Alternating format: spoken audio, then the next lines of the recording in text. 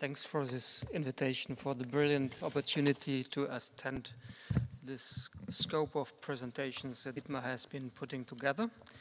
While there is some indexicality here slipping in form of a paper that is making the microphone slip, I want to emphasize that maybe I'm talking while we had a session about liveliness of data to aliveness of data, maybe in this session. And a great part of my research has been concerned with how different media techniques recently, including biomedia, have been partaking in staging aliveness, producing authenticity, while promising real body presence. And the use of biomedia as a means of artistic expression takes advantage of a high degree of non-fictitious believability, truthfulness, corporality of their status as real biological entities, potentially stemming from life, resembling the viewers of art themselves, but while their real, apparent, or at least potential aliveness first prompts a feeling of immediacy,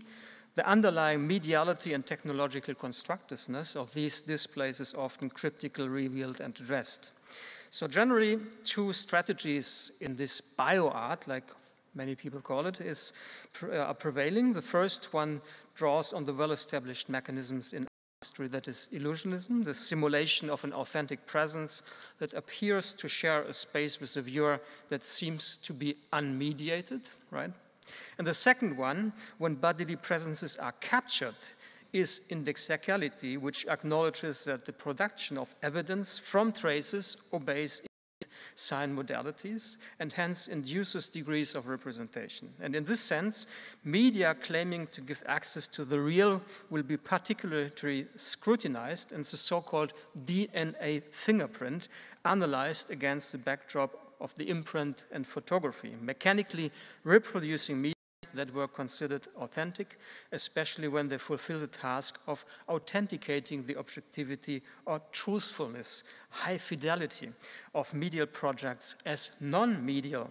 That means to erase the trace of the medium within the medial trace itself. And I'm quoting here media art scholars Michael Wetzel. As we will see, while deconstructing uncritically accepted metaphors, such as the genetic fingerprint, it is particularly important to split hairs.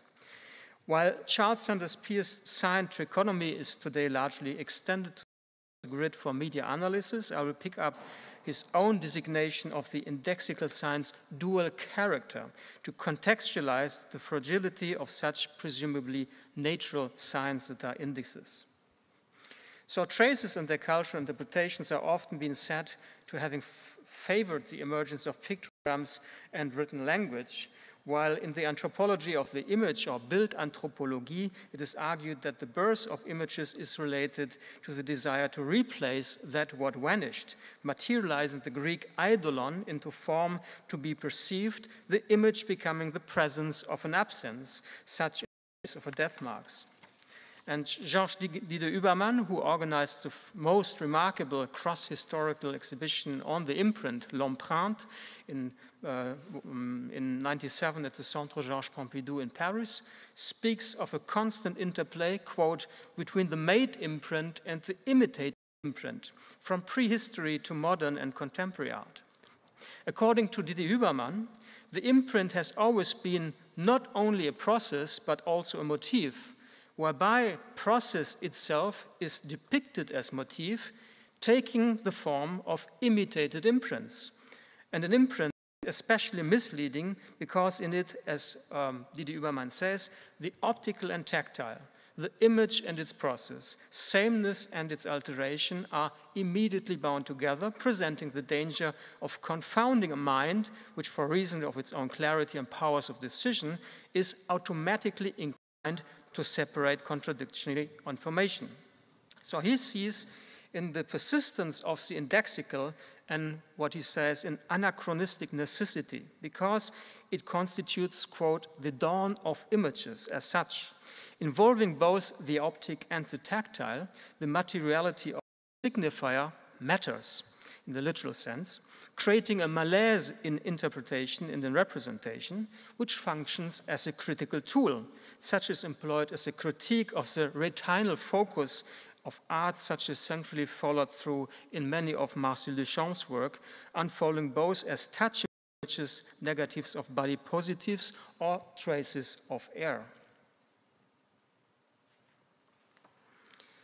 It is worth here to briefly recall the three sign modalities developed by philosopher and logician Charles Sanders Peirce in his seminal essay, What is Sign, from 1895, and a series of subsequent other texts. So to make it short, and not to repeat it all, the index, as opposed to the symbol and the icon, establishes its relationship between the signifier and the signified by means of a shared materiality or an actual connection, anchoring the traces of the production in the mediated representation.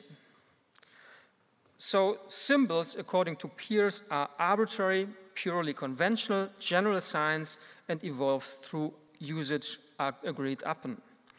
A symbol, quote, is connected with its object by virtue of the idea of the symbol using mind. It is to be interpreted thus and not otherwise, and its meaning lies in nothing but the very fact of their being a habit. This applies to words and symbolic images. Icon, then, bear visual analogy or formal similarity to the object they depict, and their likeliness conveys the idea of the things simply by imitating them. The index, by contrast, is a sign connected to its object physically and through a shared mediality, and therefore indicates the object as a representamen, quote, which fulfills the function of a representamen by virtue of a character which it could not have if its object did not exist. So no smoke without fire, no footprint unless somebody has walked there. As indications, they create strong direct attention to the objects by what he calls blind compulsion. They act directly upon the nerves of the person, and there it stops, since it does not describe the qualities of its object. But it may create evidence for other symbolic constructions, such as religious text. What he writes, what the Bible is, must be shown by indices. Now, it is intriguing that Peirce himself defines the indexical sign's dual character, differentiating between genuine and degenerate signs. The genuine index unfolds as a non-intentional natural sign, a physical symptom such as, for example, a symptom of disease or an expansion of mercury in a thermometer, an index that has an essential relation, a natural contiguity, but then cannot follow through. Therefore, a degenerate index is needed in order to intentionally point to the phenomenon in a way the perceiver can make use of it. This can be the little man with an umbrella coming out of a hygrometer when it's wet, for example. That is a symbolic and an iconical sign. But between the genuine and the degenerate index, there is no automatic contiguity. There is a rupture, while the generative index takes on habits that directs him already towards the iconic and the symbolic. In this sense, it's remarkable that Peirce, in different texts, lists photography both among the iconic and the indexical. Now, on the other hand, when Régis Debray picks up this trichotomy in his Three Ages of Looking, he classifies the Greek icon, nevertheless, as indexical, because by its virtue of having miraculous properties and its magical value to pass pro toto embodies the saint. And he even parallels the degenerate index on purpose with a genuine index that, for example, authentic religious relics, remnants, and religious traces can be considered as.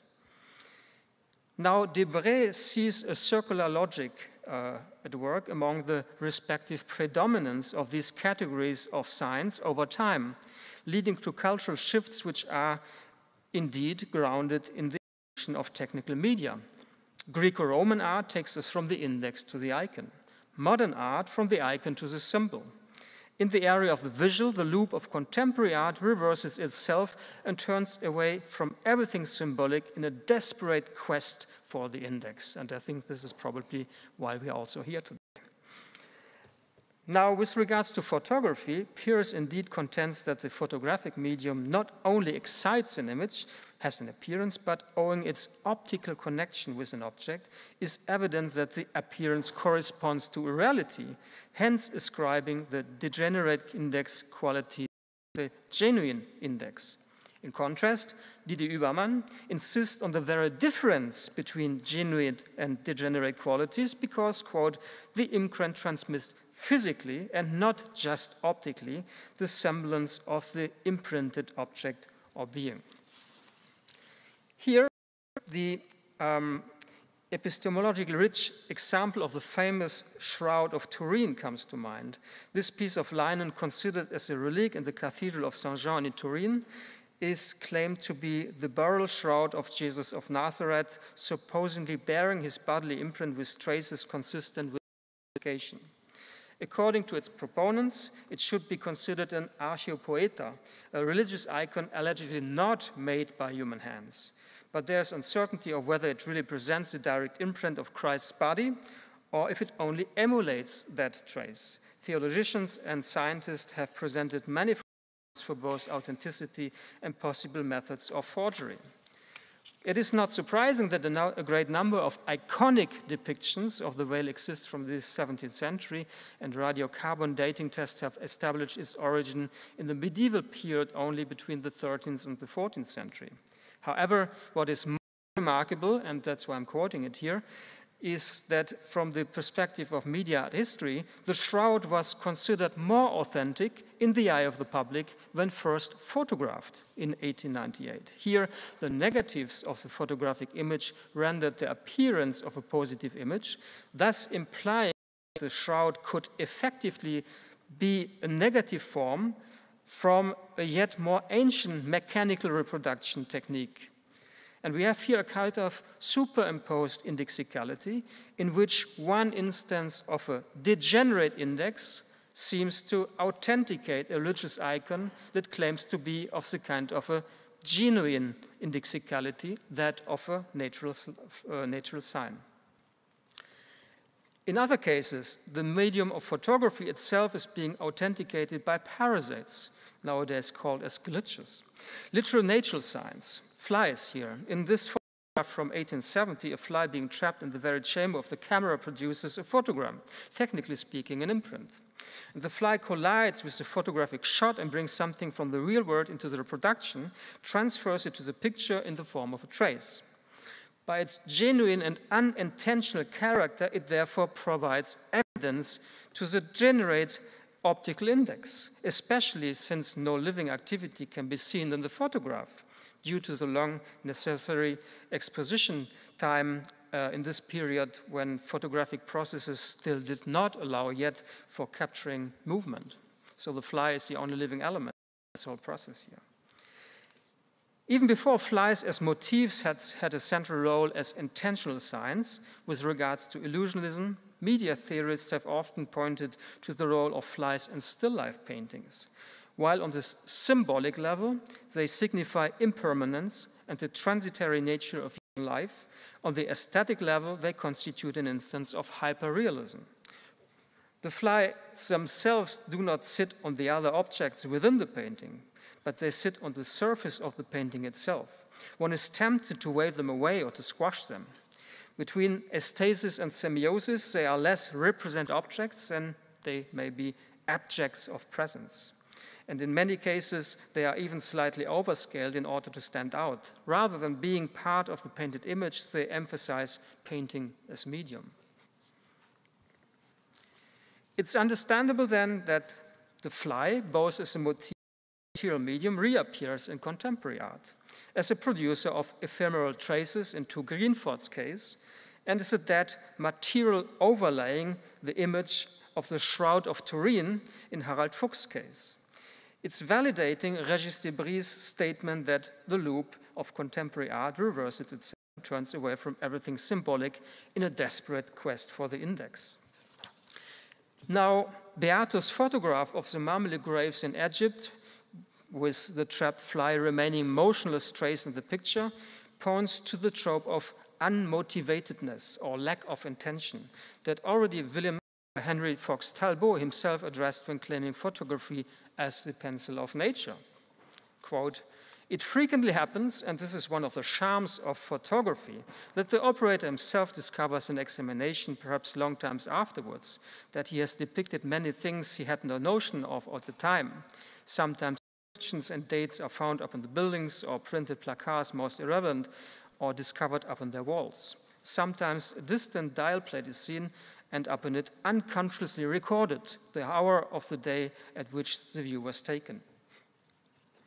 Now, in the digital age and perversive photoshopping, the actual linkage between data and object is evident to be lost, and in technical terms, these multiple intermediary steps are clear to the average user. However, and as Dietmar Oppenhuber and Orkant Helland write, quote, "The perversive power of indexical displays is tightly coupled to their ephemerality. They are performative and show mechanisms and causalities rather than produce data. So genuine and degenerate indexicality are fully separated and its relation abstracted, which, quote, can get manifested as either a lack of critical scrutiny of the origins and qualities of the data, or, on the contrary, a distrust and outright dismissal due to its generative processes.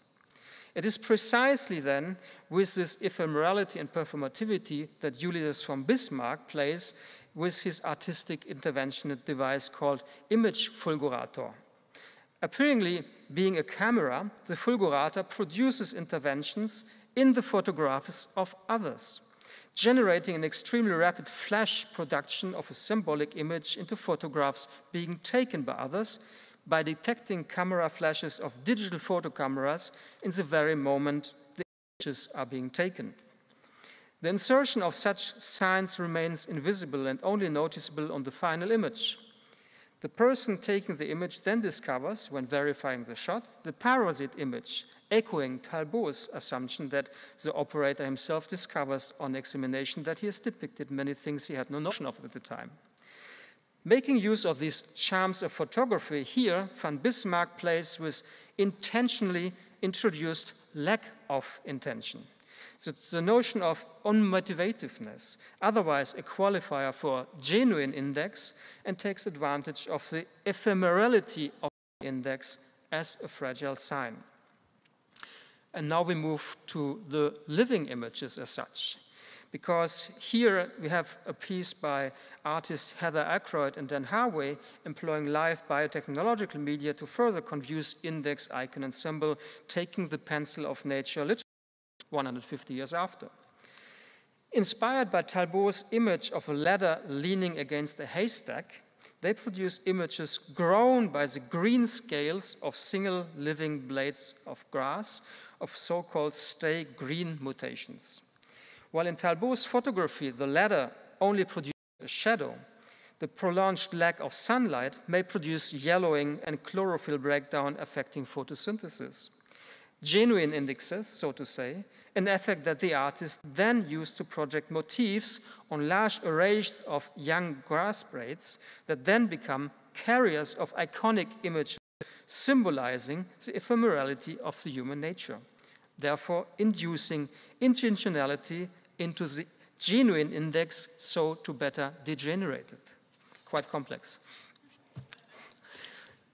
What we see here is the complexification of sign relationships due to driving forces of evolution that have been described by J. David Bolter and Richard Grusin as remediation, the process whereby new media define themselves by borrowing from or overwriting prior media and vice versa.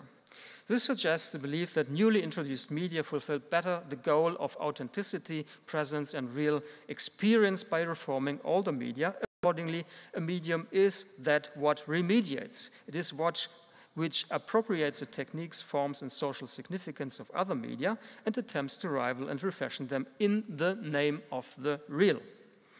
Assuming that one motivation of art employing biotechnology today is to benefit from biomedia's potential to allude to the authentic living or real bodiliness, it's fruitful to examine which earlier media strategies they update and which actual artworks they make reference to. And for this purpose, I've developed a theory of biomediality according to which all examples of biomedial artworks are classified divide it in three functional categories.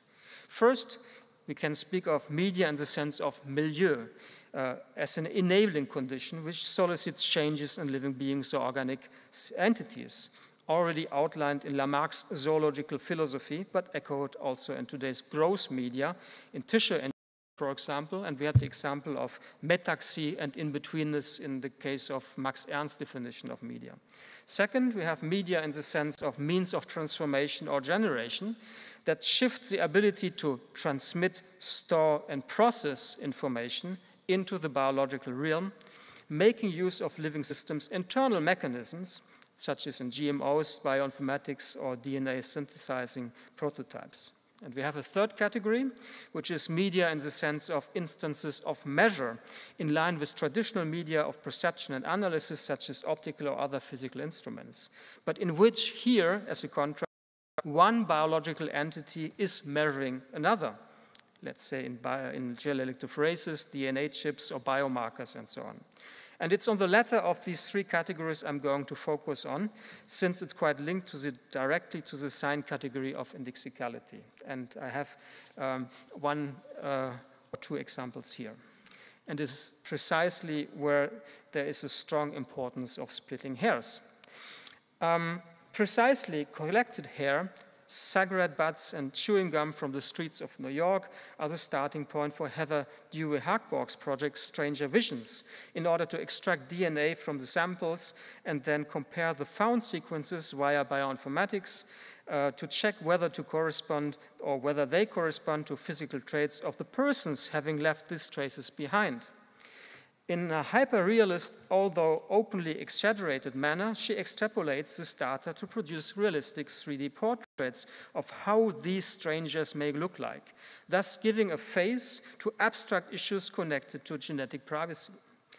Speaking with Peirce, genuine and degenerate index are totally uncoupled here, while the numerous intermediary technical steps of deduction are black box, but having a perfect icon as a result with a maximal likeliness with regards to the actual person. But in the light of the perpetual desire to artificially produce signs of evidence, what comes more immediately to mind than the fingerprint, and be it the genetic fingerprint, as an artistic fake? So Paul Vannu's performative installations Latent Figure Protocol unfold as a semiotic artistic puzzle with biomedia. Yeah, 5.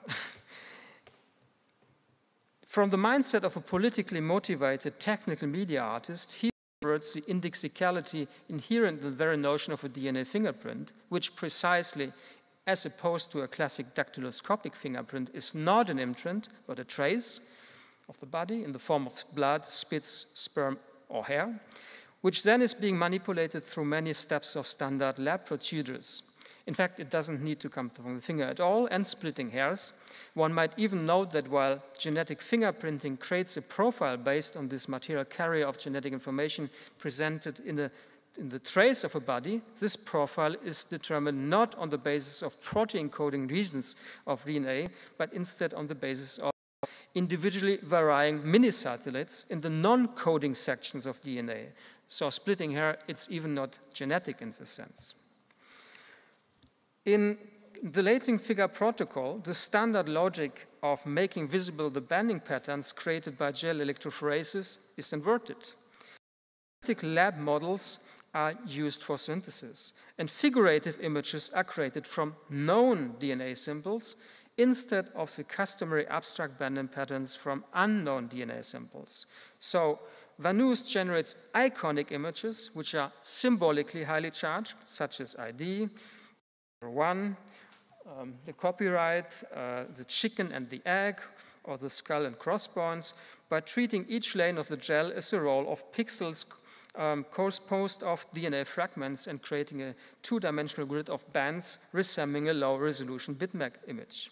So Vannu's wants to downgrade the scientific authority of the indexical and allegedly objective DNA fingerprint to the status of a subjective portrait made by the artist's hands.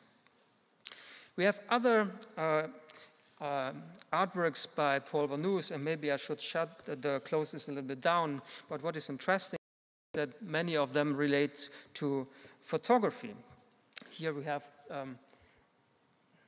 the relative velocity inscription device, which is measuring the fitness of skin color genes of its own multiracial family that is testing the fitness by running the gene sample on a gel electrophoresis gel. But the Raytheon genes, they appear in 4 tracks as red sticker figures. And of course, you may have guessed that they are in fact coming from Muybridge Running Man. So if in the second half of the 19th century, Muybridge used photography to dissect locomotion to reveal its underlying anatomical principles, Vanus resembles the photographic constituents and reanimates them into an iconic moving image. But in reassembling Muybridge's individual images, however, here is a body perceived in saccadic motion, a movement with noise that suggests the body conceived bottom up on the basis of genes is nothing more than a schematic, noisy model.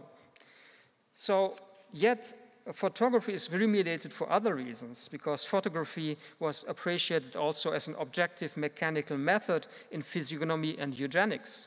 Therefore, the installation also contains a copy of Charles Davenport's Race Crossing in Jamaica from 1929, which provided objective evidence for the argument for a strict separation of races and maintains the inferiority of black-white hybrids. And behind Davenport, Vanus targets the founder of genetics, Francis Galton, also known as the originator of dactyloscopy.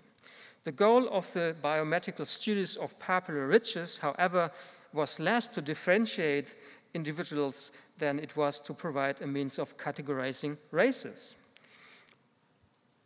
His fingerprinting technique, developed in 1892, aimed at reducing the amount of analytic biometric data in the then current anthropometric measurements. But when the results proved uninsightful,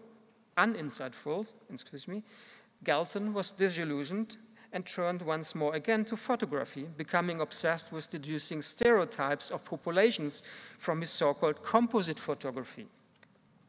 These composites were then made by overlapping multiple exposures of individual portraits, blending them into a single image, which subsumed individual physiognomic features, foregrounding those the subjects held in common, and thus were purported to capture particular human and racial stereotypes. And it comes at no surprise then that Vanus engages even further in what can be considered molecular photoshopping, and that we staged together in an exhibition in 2011 called Fingerprints, and this also contains a flipbook in the terms of to phrase his images as a flipbook, when he created a suspect inversion center as a functional public lab where one can witness live the creation of genetic fingerprints from criminal cases, such as the banding patterns in the DNA profile of alleged murder and US American football player O.J. Simpson, which are painstakingly created here after a matter of weeks, but only using the artist's own DNA. So, to conclude with here, in this example, reproducing O.J. Simpson's DNA profile using his own DNA sequences, however, goes beyond mere technological curiosity. By generating forced DNA profiles, Vanus points to the reciprocal influence of the media technological and the cultural upon another. In the case of the black US star, tried in court in 1994 for the murder of his white ex-wife and her new boyfriend, the defense won Simpson's acquittal on the basis of lack of evidence, despite the crushing weight of the prosecution's DNA tests, because the defense team discredited the allegedly racist police officers, accusing them of planted fake blood traces. So Paul Vanus shows how media techniques that allegedly provide objective indexical data are not culturally neutral. And then the artist stresses the parallel to the manipulativity of the medium, pointing to the alleged digital darkening of the New York Times magazine of the cover photograph of O.J. Simpson in order to make him look more criminal. As a conclusion, I think we have seen in this debate on indexicality that biomedia and art do not materialize as standalone media, but appear in an intermediate constellation alongside other physical, optical, or computational media. And in most cases, vexing media archaeological puzzles have to be solved to track down the visual, invisible, technical, epistemic elements in their distributed mediality.